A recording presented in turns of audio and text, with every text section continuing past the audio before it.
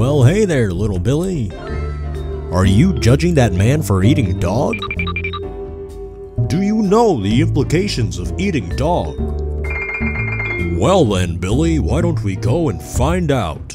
You see, Billy, dating as far as approximately 7000 BC, people have been eating dog. Even some modern cultures today have adopted this practice. Despite this, they are in a small minority. However, there are some outsiders who dare to step outside of their comfort zones and taste these foreign cuisines. One such outsider is writer and explorer Mark Wines. So a few years ago, I took a trip to China, and while I was there, I sat down in a restaurant and ordered a bowl of noodles. Thought it was a regular plain bowl of noodles. Really wasn't. It was probably the best bowl of noodles I've ever had in my life. Now, it wasn't until later that I found out the meat inside of the bowl was actually dog meat, and it was really surprisingly good.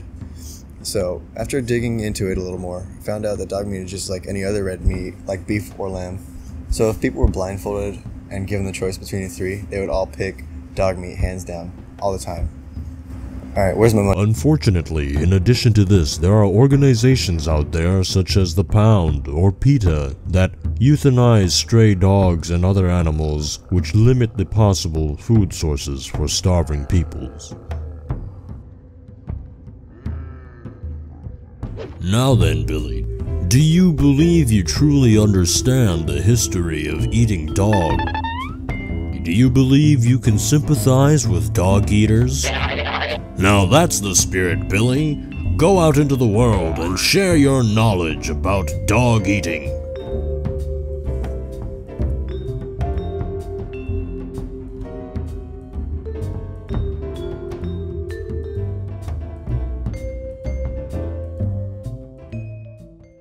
I'm starving, man. Oh, my belly, it's so empty.